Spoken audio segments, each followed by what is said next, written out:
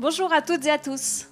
Alors l'autre fois, on vous a proposé une émission spéciale sur le sport et le coaching. Et souvent, après le sport, arrivent les courbatures, on a mal un peu partout, on a mal aux jambes, on a mal au dos et on a besoin d'un bon massage. Pour parler massage, nous sommes aujourd'hui avec une spécialiste. Elle s'appelle Ruth Eden. Elle est spécialiste en énergie holistique, en réflexologie, en reiki et en méditation. Elle va nous expliquer de quoi il s'agit tout ça. Elle nous vient droit de Londres. Elle a fait son alia il y a tout juste 7 mois en Israël. Bonjour. Bonjour. Hi Ruth, how are you? I'm very well, Vanessa. How are you? I'm very fine. Good. And thanks for accepting to speak with us today. Thank you very much for having me today. Ruth, we need to know, after a good personal training session, what kind of massage do you recommend and why? After personal training, it's very important to have a massage. It should be part of your routine if you're going to make sports. There's a build-up of lactic acid that can be massaged out and go through your system quicker. It helps your blood flow around your body, bringing fresh blood into the muscles.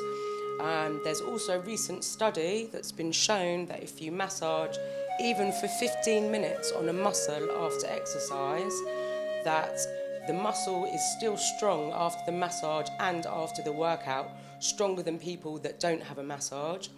And also it helps the superficial layer of the muscle to keep strong. You promote a breathing technique. Why is it so important? I think a lot of people, they forget to breathe, and this is obviously what keeps us alive. But with sports and any activity, to learn the correct breath of filling your whole body with air and expelling it in the right way is very positive. With breathing, you can make magic happen. You can breathe in what you want and release what you don't anymore need, you know? It's a very special technique to learn breathing, proper breathing. For the breathing technique, the most important rules are when you first start, always sit down because it can cause you to have a head rush. Go slowly with your breathing, and especially when you exercise, remember to breathe. Okay, I understand. Can you explain briefly what a holistic energy therapist means? Okay, an holistic energy therapist is somebody who will look at the whole body. So not just a particular problem, but everything. Okay. What you're thinking, how your soul feels, whether you like hot weather, whether you like cold weather, what colours you like, what music you like, and work out a program for the whole being. So the energy system that's on the inside and the electrical magnetic frequencies on the outside. So I see you look, this is the energetic system. Can you explain to us? Okay, so this is the basic, this is the inside of the energetic system that I use. These are called chakras, which are wheels, and it's a Sanskrit word. And each of these chakras are placed on the body, very near the nervous system, and they each represent different parts of your well-being. Okay. When they are spinning in order, then everything is good. But once one of these spins slower or faster, it can cause problems. Okay. And this comes from not only your thoughts, but your whole environment around you, because energy is everywhere. So this is what I work on, the main lines. And then I also work on the meridian lines, which are all the channels that run from each chakra. Oh, okay, I understand. And what is it? Okay, so this is the Sanskrit name. So this is the Muladhara, which is your base chakra. This connects you to earth. And then you have your sacral chakra, which is here, and this is to do with your creativity and your expression. The Manipura, which is your emotions, is yellow, and it's here, and a lot of people, they have problems here because their emotions, they stick there, And then we have the Anahata, which is the heart, and it's funny because it's green, and a lot of people think green is not a good colour. Yeah. But it's very good colour. Ecology. Yeah, ecology. Yeah, it's true. A lot of people think green is like a jealous colour. Yeah, or an anger colour. Okay. If you see in Disney films, they love to make the bad person, you know, in green. Oh. But this colour, like you say, for ecology, Yes. it's universal love. And this is your whole area here. So you can breathe in green and then breathe out, and you should, you know, feel the benefits from it. So then we have here the Vishuddha, which is all to do with your communication, how you speak, how you present yourself, that you're honest and that you're open. People that constantly have problems with their throat, they're not speaking as they need to speak. Okay. And then we have the third eye, the Ajna, which is to do with your intellect, psychic ability, intuition, knowing something's going to happen. And then on the crown, we have the connection to heaven, connection to God, to the universe, and this is always open. And this is how the energetic system, the basis of it, works. Okay, very great. And can you explain what is the reflexology? Reflexology is an amazing technique. I think it's been around since 1934. Okay. And it's the idea that the soles of the feet, the base of the feet, they represent the whole body. When you look at the foot like this, you can see at the top where the head starts, the brain, the eyes, the ears, the nose, the mouth. And as you work down the foot, each side you can feel the lungs, the stomach, you know, the intestines as you work down the foot. So reflexology is like a massage for the body, but you only do it on the feet. Okay. Very, very clever. Can you show me? I can show you. So this is a map of a reflexology chart. So as you can see, the bottom part of the foot, we have the colon. So we have, you know, the ascending, the transverse, the descending. And when you actually massage this on the foot, you can feel where the colon goes. Okay. You can feel where the lungs are, where the heart is. And by using pressure on these points, you can invigorate these parts of the body physically. My favourite thing about reflexology is people that have back pain. This here represents the back. And when you look at the foot, it is exactly like the spine. So it starts with the cervix. And you see how it bends in? Yeah, and the thoracic and the sacral all the way down. And just by working on this, you can feel the vertebrae. Okay. It's a very clever treatment. Very good. I need to try. You need to come, have a treatment. Ruth, can you explain what is a reiki? Okay, so reiki is a Japanese modality. And it was devised by a monk who went up a mountain and meditated for 21 days. And he was hit with certain symbols.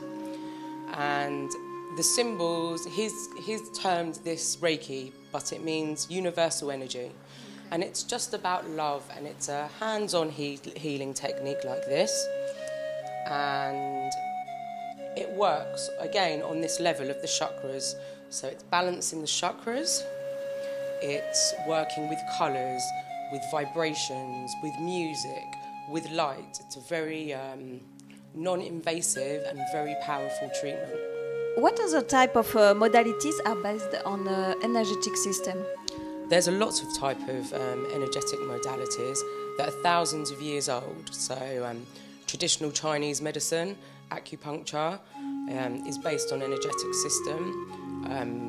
Traditional Thai massage is also an energetic system. The Kabbalah is also an energetic system. The tree of life is also like the chakras. And you can see when you place a body actually on the picture of a tree of life, you can see where the energy centers sit. And also the Kabbalah is meditation.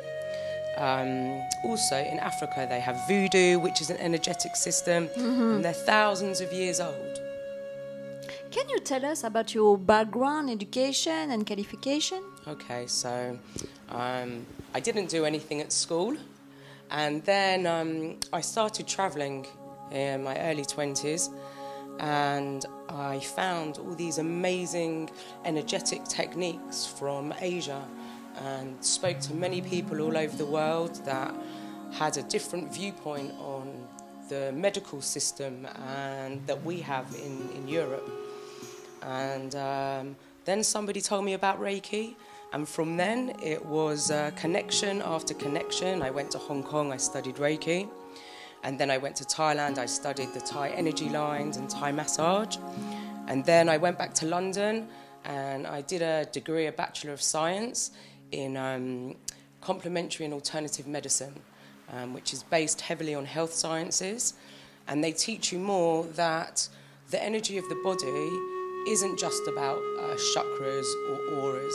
They're actually electromagnetic frequencies, and I learned about electrons and the properties of how magnetism works, and this is a deeper understanding scientifically how these kinds of energy treatments work.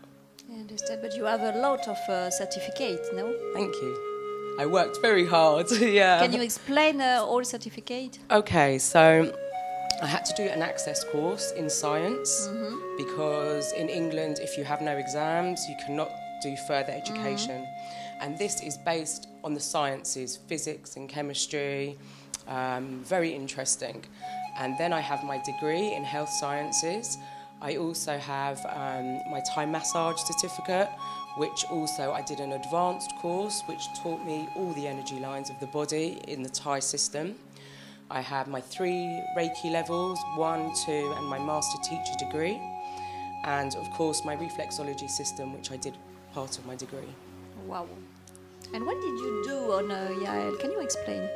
Okay, so firstly I started just warming down her muscles because she was very, very tight.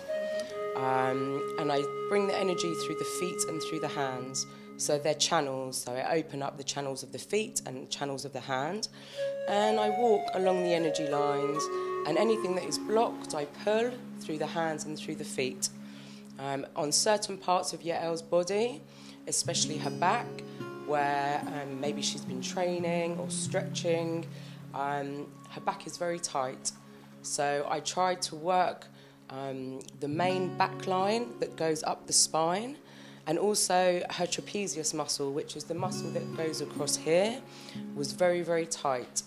So I tried to push this back, so I half using energy modalities and half using training for if you're doing sports, you know, this kind of on muscle work. Ruth, you travel a lot. Why did you come in Israel? Okay, for me, Israel is the best country in the world. I met a lot of Israelis while I travelled. I came here when I was a child for boarding school for 5 months. It's the energy here, especially not just in Tel Aviv, but especially in Tel Aviv, the energy is very, very strong. The music is great, the food is great, everything about this country is great. Massage is great. But here also in Israel, they are very smart with their medical research. So when I'm doing my degree in London and I'm in the British Library and I'm researching this 12th body system of energy, a lot of the research is coming from the Weizmann Institute or from Haifa. So it's a great place for this kind of job because everything is changing all the time and it's amazing. And where do you practice? Just here? Or? Okay, so I'm based in Tel Aviv, but I also do mobile therapies. I go into offices to offer people that sit at their desks for a long time, head, neck and back, shoulder massage. I run a workshop. So I'm based in Tel Aviv, and if you wanted to contact me, you're welcome to call me or send me an email or look at my website. Can you tell us how can people contact you? Okay, so I give you my telephone number. What do you want to give? Okay, it's better. For me, if somebody wants to call, it's better. But if you want to send me an email on middle_Eden at yahoo.co.uk, all the information is on my website, which is www.edenawakening.com. On Facebook? And also, on Facebook, you can look for my page on Facebook. And contact me if you have any questions or would like to know more. You're very welcome. And if I want to learn more about energy, holistic system and everything, what can I do? You need to come and see me because I run a really good workshop and it gets people in touch with the whole energetic system. So we work on the 5 senses first, and then after we learn about the 6th sense. So you can come and do this workshop, and you can learn as much as you like and about you can energy. be my Mora. Yeah, be your Mora. Voilà, donc tout ce qu'il vous reste à faire si vous voulez aussi une Mora en massage et un bon massage et vous sentir bien énergétiquement et pour bien commencer la journée ou pour bien la finir, en tout cas après une bonne séance de sport, allez voir Ruth Eden. Voilà tout ce qu'il vous reste à faire et tout ce que l'on vous recommande en tout cas à Météor TV. Merci beaucoup. Merci Ruth. beaucoup. Thank you very Thank you very much. Thank you. Wow. Mwah.